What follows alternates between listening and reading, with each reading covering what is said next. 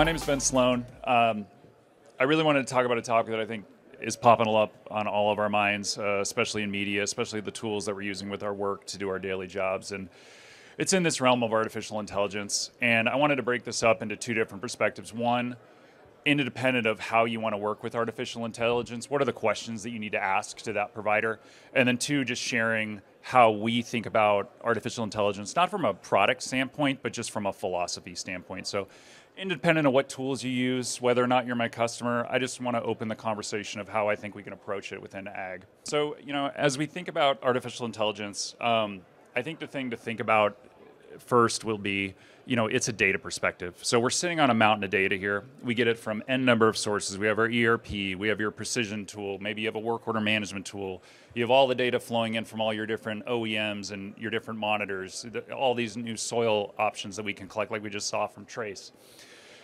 That data inherently has value in itself, but it has much more insight and value when it's combined and stacked together to start deriving insights out of. So as we start to think about data and you start to work with groups from a modeling standpoint, or what's the foundational model that they're using in artificial intelligence, you really need to ask the question of, is my data segregated from everyone else, or is it all getting coalesced to train and increase this model for all of the customers that model's serving?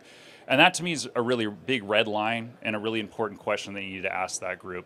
Because if your data is getting combined with everyone else, well, we've seen, the results from ChatGPT or, whatever other source you want to use. Sometimes it can spit back garbage to you, and you don't want it spitting back anyone else's garbage to you for your own data sets. So that's a key first thing to think about as you approach that of who owns the data, where is the model living? Is it living in my environment within my company? Is it living in the cloud? And is it the model specific to me? And there's a nice delineation here between the foundational model and then what we're training the model to advance upon with your own data sets. And as long as the model's advancing on your own data sets and training on its own data within its private cloud or private deployment of it just for you, then that's an acceptable path forward. But if you look at, let's just throw our big data into a bucket and see what we come out with, that to me is problematic, and it's something you really want to consider as you approach that. And so as we think about this, and I put products on there that we make, that's again not the purpose of this. But again, you think about the story that artificial intelligence can provide as we start to aggregate these different data sets together. So if you look at each legs of the stool here, so we have an in-season offering, we have our ERP, we have logistics and hauling, and we have agronomy operations and with field analytics. And so as you approach those, think about the data sets that each of those producing, like we said, have value. Maybe you have a BI dashboard on your ERP data so you can see, where am I selling? What's the transactions that are interesting? That's great, but it'd be really great if you could also see then the grower's whole footprint of let's say they grow 1,000 acres of corn or 2,000 acres of corn. I'm only getting 1,000 of those acres back when they sell it back to me. That is a missing wallet share opportunity, and those are the types of insights that we can begin to think about as we start combining the classic precision data sets with your ERP data sets, and then potentially leveraging in some of those in-season opportunities or those hauling opportunities. And really just to call out on those in-season opportunities, we continue to see challenges from a labor challenge standpoint, product efficacy standpoint within the summer of we have tight windows to execute and make these decisions on to provide more products and services to our customers. I, as a retailer, a service provider, it's challenging for me to be able to make those decisions in season fast enough, communicate with the grower, and go execute on them so we have a better outcome.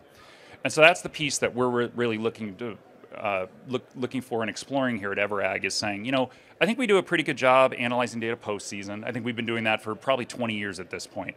We do a pretty good job of planning for the upcoming season with various planning functionality and tools.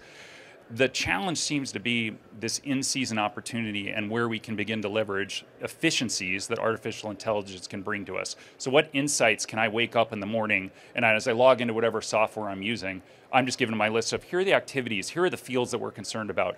Oh, hey, this field just reached V4. I probably want to go have a fungicide conversation with the grower about that. And so those are the types of insights as we think about those in-season challenges that we want to really execute and leverage and enable our ag retail and ag service provider customers to go gain so that they're selling more products and more services.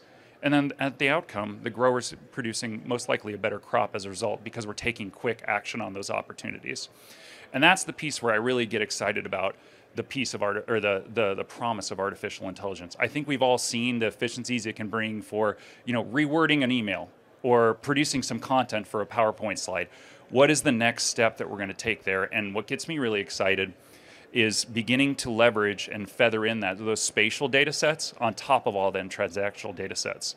Because as we look at the artificial intelligence offerings today, they're really focused on that transactional data, and there's a reason. That data is easy to work with. All of these models have been trained leveraging these types of transactional data. I throw a yield map at ChatGPT, it doesn't know what to do with it.